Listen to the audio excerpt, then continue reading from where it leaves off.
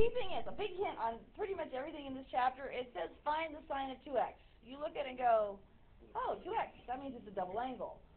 Immediately, you're gonna use the identity. We're never not gonna use an identity here. That's the whole purpose of this. So you're gonna go, oh, they want me to find the sine of 2x, then gosh, I bet I need the identity for the sine of 2x. Which in this case there is only one. Yeah. So in this case it's 2 sine of x, angle x, cosine of angle x. So they actually want me, when they say find, this is evaluate. They want me to get the numbers.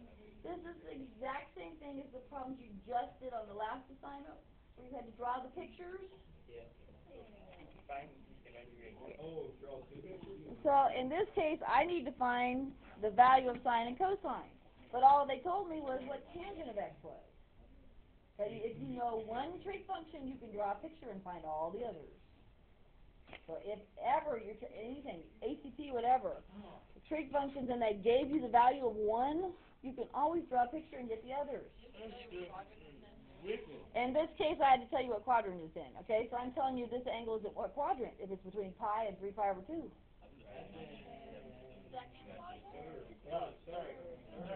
It's third. Oh, yeah, Nicole, get some. There's the clock. Okay, so if it's in the third quadrant, and you know tangent is technically here 2 over 1, that means you know. Yes, tangent is y over x, so therefore we know y is 2, x is 1. Thank you. And if you didn't draw the picture, you would miss this. Yeah. Tangents, they would both be negatives. Okay, can you get the hypotenuse? Yeah, 1 plus 4 would be. So, and since it's r, we know it's positive. So r is square root of 5. Okay, fill it in. You need the sine of this angle in that picture. This is angle x.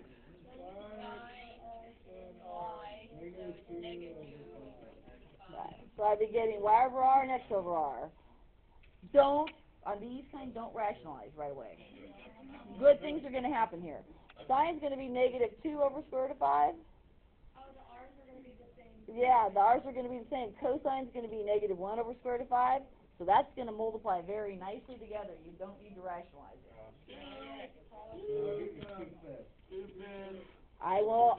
I'll buy the. 4/5. Thank you, 4/5. Because you got to realize that's 2 over 1 out there. So 2 times 2 times 1. Thought I didn't know that. So that would be 4/5, yes. You don't know that. Okay, so these are actually a lot less work than the ones you did yesterday because you only have to draw one picture. You won't have to draw 2 pictures. You don't have 2 different angles. Okay. So do we think we have to draw the picture handle?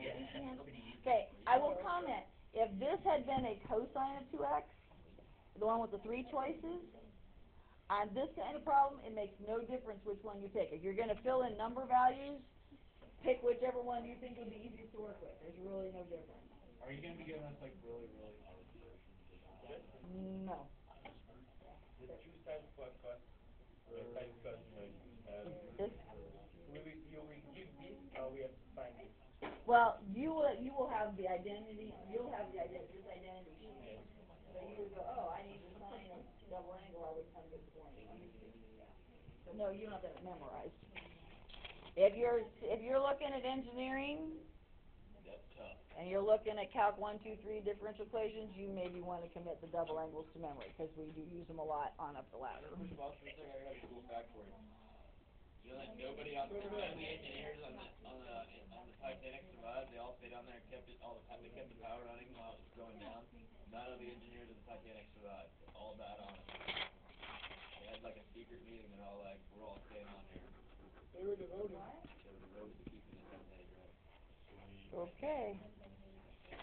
I don't like that one much though. I don't have a better verified.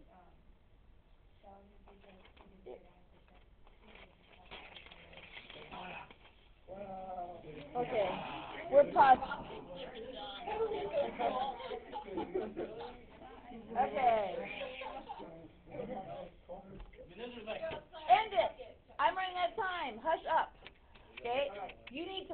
angles, and it's something that y'all don't even want to write the angles, so this always gets people. You have to notice the left side has double angles. The right-hand side has single angles.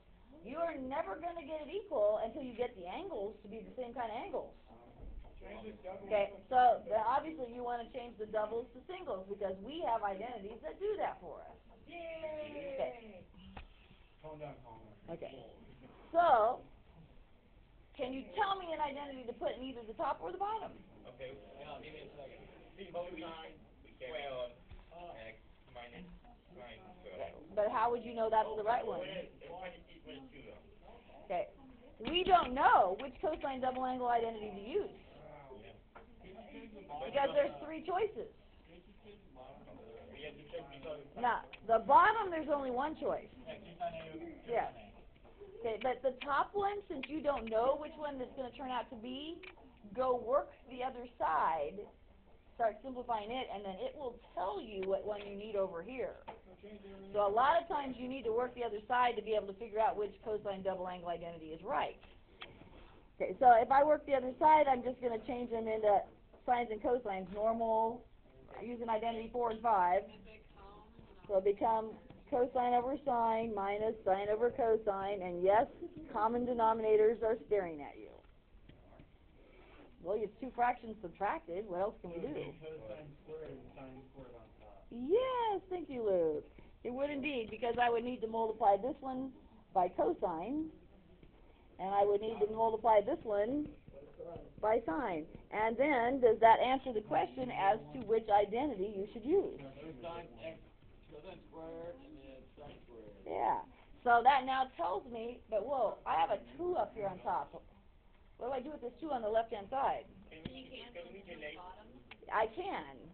I'm going to go ahead. We know I need the cosine squared minus sine squared identity for that double angle. And then, since this is multiplied, yes, it is legal to cancel the 2's. And you're not equal. If we don't have the legal, it's legal to cancel the 2 with the other 2 in the cosine. Well, you can't cancel this 2 inside the sign with that 2. No, you cannot.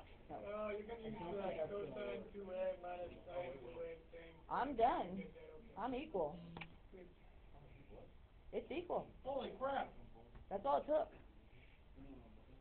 Don't blink. It wasn't. Because cosine squared minus sine squared is the first cosine double angle identity. When I put it in there, I'm equal. I'm done. I don't have to go farther. Okay.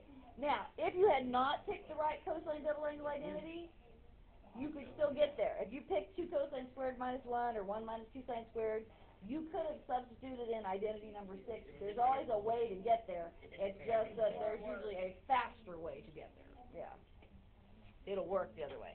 Okay, the other thing I want to tell you about the cosine double angle identities, you'll notice they have a minus 1 or a 1 minus. If you have something in your verifies where there's maybe a plus 1 in it, choose the cosine identity with the minus 1 so it'll make them subtract. You want to get the 1s to cancel if you can. That will help a lot. So if you're in doubt and you've got 1s involved, make the 1s cancel. Pick the identity that will make 1s cancel out. That will help you too. Okay, we talked half angles. Okay, half angles aren't nearly as commonly used, so I don't get near as excited about half angles. And in the interest of time, I may next time talk to you about how they came to be. For right now, you get to believe me because I'm running out of time. I'd rather show you examples and prove to you this formula. They're just not that important. Okay. So you'll notice, though, they're ugly. They have plus or minus square roots, like gag. That's horrible. So the reason they do this, all they did is they took the cosine double angle identity and they solved it for the cosine of single A, because you'll notice single A is half of double A. So they've just all they've done is rearrange the double angle identities to get these. But they're just ugly. Pure and simple. Okay, so the big thing you all have to worry about is the plus or minus. Or that's the thing that causes us the most issues, I guess I should say. Because how are you going to know whether yours should be a positive or a negative. It's not going to be both. And so, I am just writing these at the moment to get them up so they're up here on the notes. I may talk to you about proving them a little bit next class, where they came from. But the big problem is, how do you know whether to use yours should be positive or negative? The plus or minus is determined by the quadrant where the half angle is located.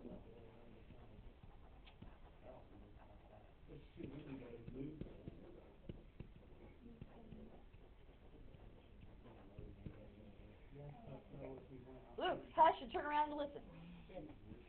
Okay, so it's where the half angle is located. If whatever quadrant that is, then you use All-Star Trig class and determine whether it's positive or negative. It's all based on All-Star Trig class, but it's the quadrant where the half angle is at that determines it.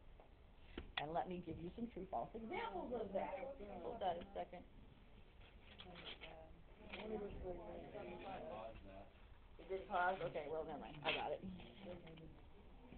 Okay. So, suppose I gave you, here's true-false. Whoops. Maybe.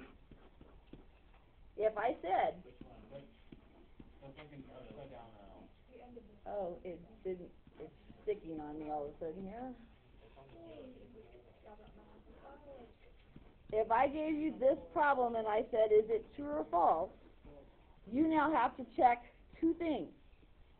You have to first go, okay, this is a square root of 1 minus a cosine all over 2. Which of those identities is this? If it's 1 minus cosine, this is the sine half angle identity. So the first thing you have to check is, okay, it's half of what angle? 260.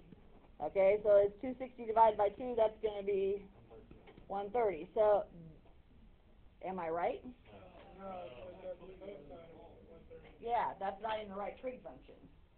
So, okay, that one's false, for sure. Because you got the wrong trig function. Sine doesn't equal cosine, that's for sure. Okay, what if I gave you, though, sine, no, let's not do sine. Suppose I gave you cosine of 250 degrees is equal to the square root of 1 plus the cosine of 500 degrees. Is that true or false? Well, so the square root of a 1 plus cosine over 2 is the cosine half angle, so it'd be half of 500, which looks like it's equal because that would be 250, cosine of 250. But you have to check the plus or minus. You have to check two things. You have to check that they use the formula right, and then you also have to check the plus or minus. And it's based on this angle. 250 is in what quadrant? 250 is in the third quadrant. So if you have cosine in the third quadrant, what should this be? It should be negative. Is this negative?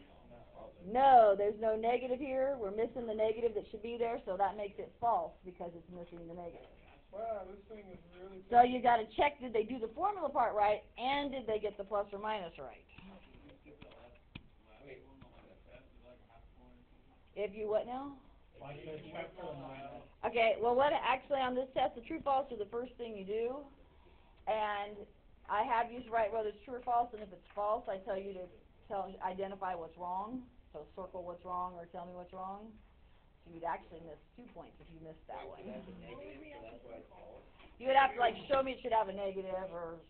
How many points is the whole test? The whole test or the whole true false? 2 points. And do we have to figure out how to